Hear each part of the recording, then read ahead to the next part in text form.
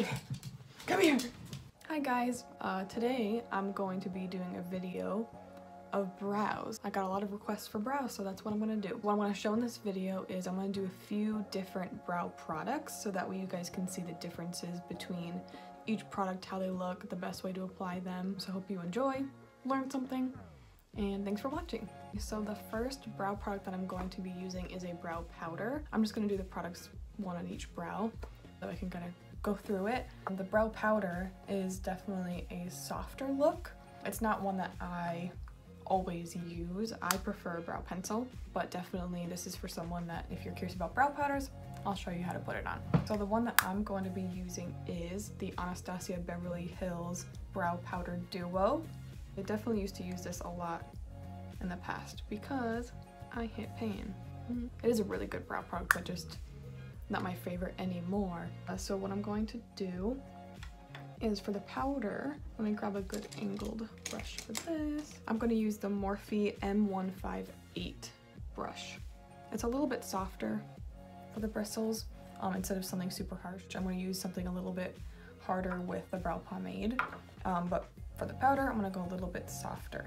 This has the two colors in it, and in case you're wondering why they have two shades in it, is because you use the darker shade from about here all the way to the end of the tail, and then you use that lighter shade more right here to create that natural ombre effect for your brow, so it isn't just this one harsh color.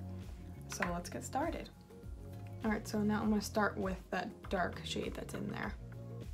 And key to doing your brows with any product is making sure that you brush your hairs properly first. So what I'm doing is I'm brushing the hairs up because I'm going to start underneath.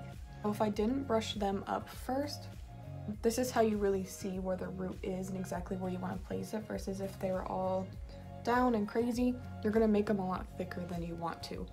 So I'm going to brush them up so I can really see the root and exactly where I'm going to be placing it.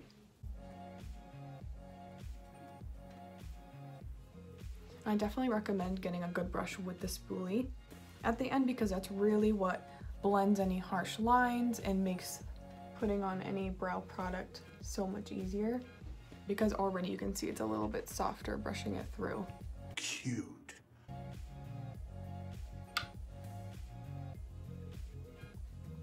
And most of the time I don't worry about making too many mistakes with the brows because I always go back and clean them up with a little bit of concealer. I'm not going any further past this point right here because that's going to be the lighter shade.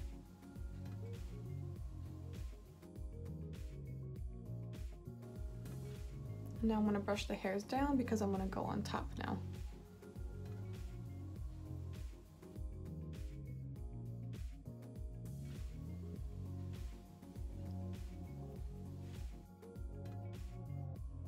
So this product is definitely really good for someone that kind of has the same amount of brows as I do. I wouldn't recommend a powder for someone that is more sparse than mine because it's going to be very obvious that you put on a brow powder. So I would definitely recommend a pencil or even go in with a brow pomade because it sticks a little bit more to the skin. So that way you can fake your brow more a bit than the powder. And then the pencil is also a good option too because you can kind of mimic the look of hairs with a brow pencil versus the powder. Alright, so now I'm going to go in with that lightest shade. And I kind of angle my brush in the directions that my natural hairs go. So as you can see, I'm kind of going upwards with it here. And as I was going through with those darker shades, I was going for the direction of my natural brow. So that is brow powder. On the other side, I'm going to do a brow pomade. So the pomade is definitely, like I said, I recommend it if you don't really have that many brows to work with so that it kind of sticks a little bit more, but you definitely have to be very light-handed with it. Unless you want to go a little bit more bold, you definitely want to be lighter-handed with it. And that's why, like I said, having a good spoolie and a brush too comes really handy with this kind of product. And you just take a little bit at a time. You don't want to go crazy with it because you can always build up. I'm just going to grab a little bit and I kind of just tap it. That's what she said. Michael. I don't really go in and dig. I'm doing the same thing.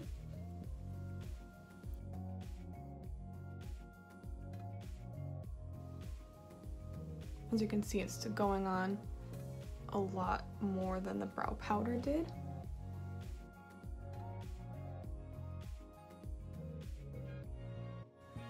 So for brow pomades, I really like this brush. It's by Benefit. I really like it because the spoolie itself is a mix between soft and hard hair, so it's that perfect mixture. And then also the brush on it is a little bit denser, a little bit harsher than a softer brush, so it makes it really, really good to work with a brow pomade with this. I'm doing the same motions I did with the powder, just going in the directions of the hairs, going light with it.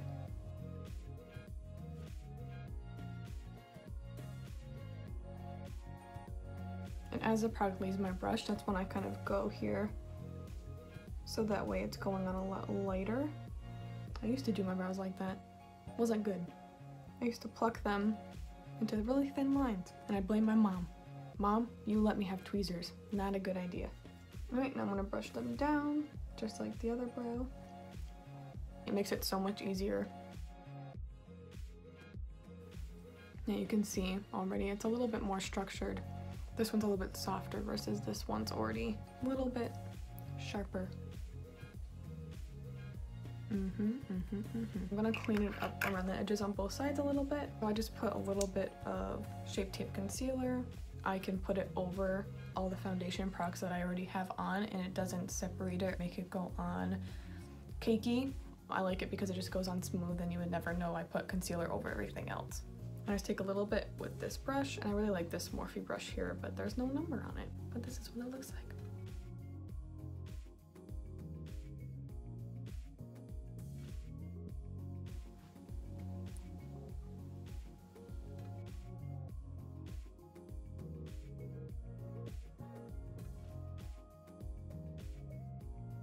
Now the other side.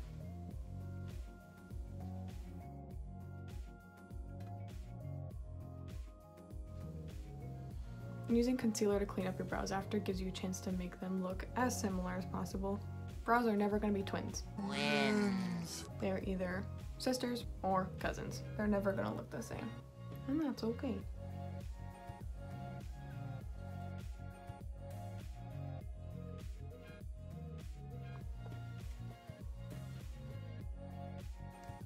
If I were to vote, I like this one more. Everything's preference. Everybody has their own, what they like, what they don't like, and I like this one. It's a little bit softer.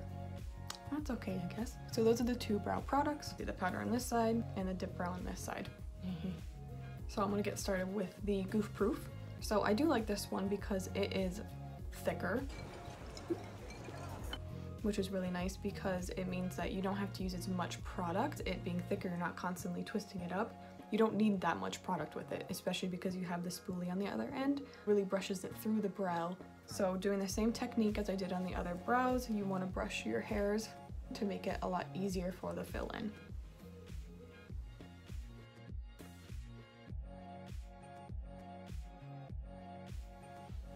Definitely gonna have to clean that one up.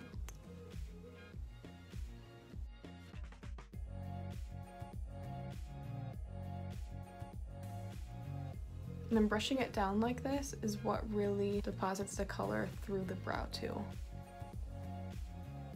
Oh no, I made a mess. Oh well, that's what concealer's for. And this product is nice. You're speedy quick with your makeup, you have to go to work, you only have 15 minutes to get ready.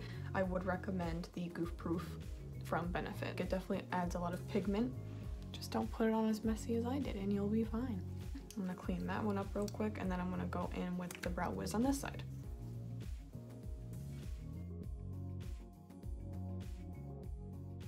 Moving on, Brow Wiz time.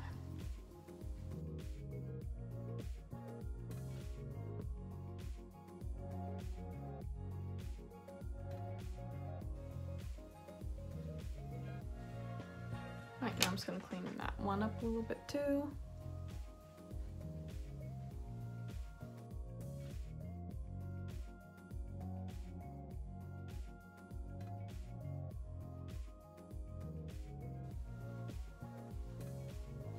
So I don't know if you can see the differences. So cute. So I don't use clear brow gel. Personally, I feel like they are very strong for the brow. They kind of just suffocate the brows a little bit, so that's kind of how I lose some of my brows whenever I would use them, especially when you're taking them off, they're a little bit harsh. Versus this product here, it kind of gives it that look of the clear brow gel, and this product is the Benefit 3D Brow Tones, and this is in the shade number 4, and it kind of adds almost like a highlight to your brows, so it makes them stand out a little bit more, and this would be a really good product, especially with the powder or the pomade, but I'm going to use it now. And if I don't want it to add too much color, because it does have a color to it, I can just put a little bit through the brow, and then I'll go through with one of my spoolies and brush it through. I feel like this kind of gives almost the same concept of where it kind of holds those brows in place a little bit, but like I said, just not as harsh as the clear brow gel. Alrighty, well those are my finished brows. I keep losing things. Oh, here we go. I hope I showed enough versatility for you guys, different brow products, what they look like. I hope that it was helpful for you. And then there's Mo sleeping. Am I that boring? Oh well, I can't please them all. But I really hope you guys enjoyed the video. Please let me know any more requests that you guys have, because I definitely got a few for the brows. I look forward to making more videos, and I hope you guys like them. Thank you so much for watching. Bye.